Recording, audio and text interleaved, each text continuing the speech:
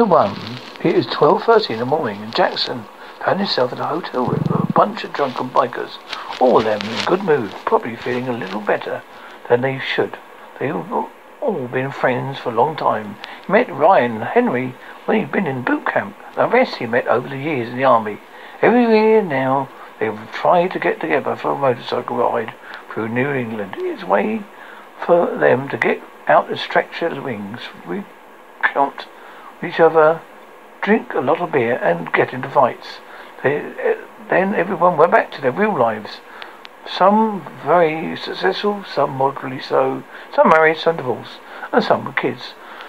But the ride was the great equalizer. They left everything behind but the brotherhood that they shared. This camaraderie among men been enough for Jackson for the last 10 years. He had no serious relationships with women.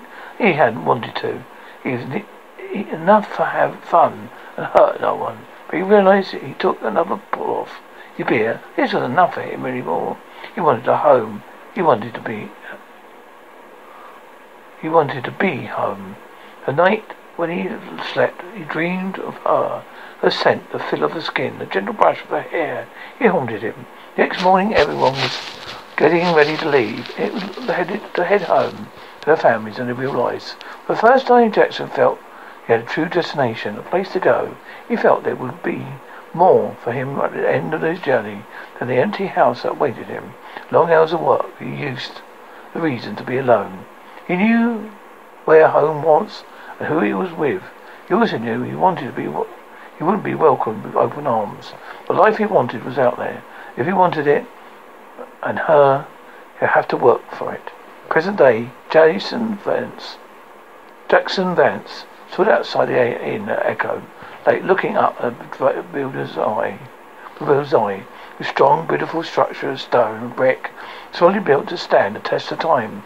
Balconies projecting from the second and third stories gave a romantic look. He told himself that he just wanted to soak up the ambience for a moment, but in reality, he put off the meeting with Laurel for a few more minutes. He'd been back to Echo Lake Village for a year, and only seen Laurel a few times. Each time he'd see the cold coin or two and a cold shoulder. He wasn't affected warm reception. He hoped for one. After he made his decision to come home to Echo Village, he looked into investing his hometown.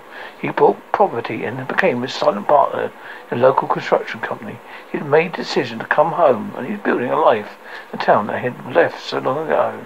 He had his fill of seeing the world, where once his small town seemed like a trap, now seemed like a refuge. Echo Village was a good small spot in the mountains, but good still happened. Happiness could be found. This small part of Green Mountain State was where he wanted to spend the rest of his days.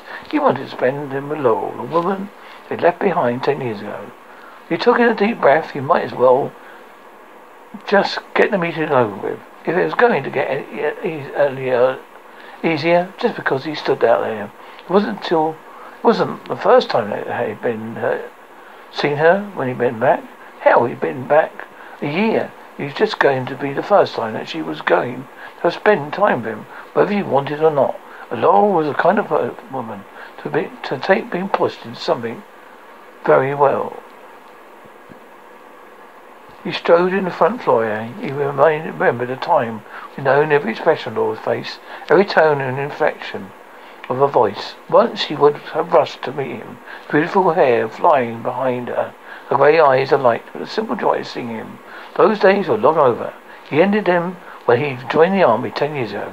He, in effect, has exiled himself along the town, but he was here to stay. Everyone would have to get used to the idea. In time he had gone. Laurel had changed from a sweet girl to a strong-haired businesswoman.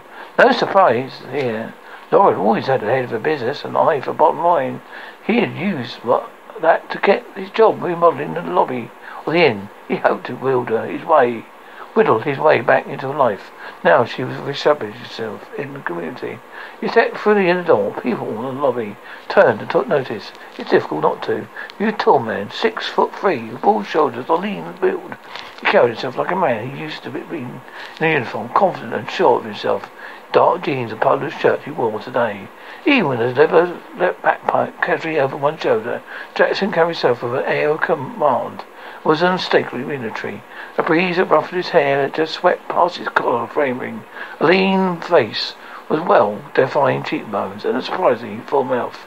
His eyes looked keen and scared at the lobby, taking in the structure, the beams and the sofas. A sweeping staircase he once again admired, that Laurel had done with the old building, turning with once been a neglected old hotel to a beautiful and very profitable enterprise.